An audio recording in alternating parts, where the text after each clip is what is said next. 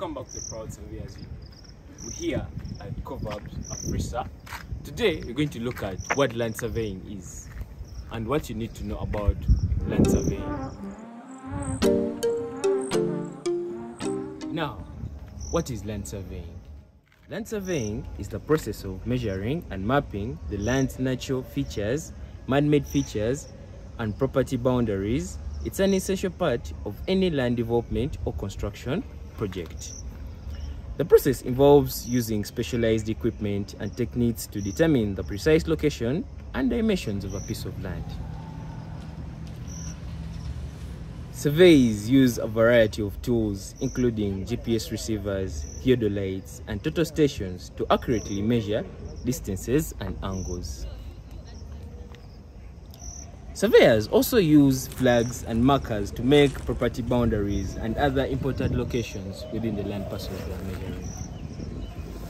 Once the survey is complete, the data is analyzed and used to create detailed maps and plans that can be used for a variety of purposes.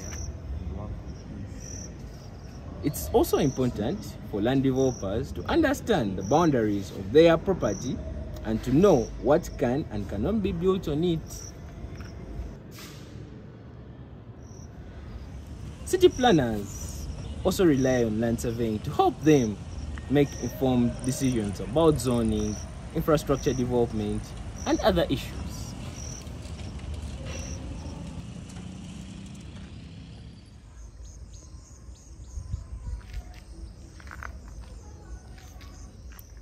From the historical development of land surveying, from the traditional methods, the conventional methods, up to the current methods. You may not think about land surveying every day, but it plays a crucial part in shaping the world around us. We remain the Proud Surveyors. We remain the Youth Mappers. Catch up you guys in the next one. Remember to subscribe, like, share, and comment.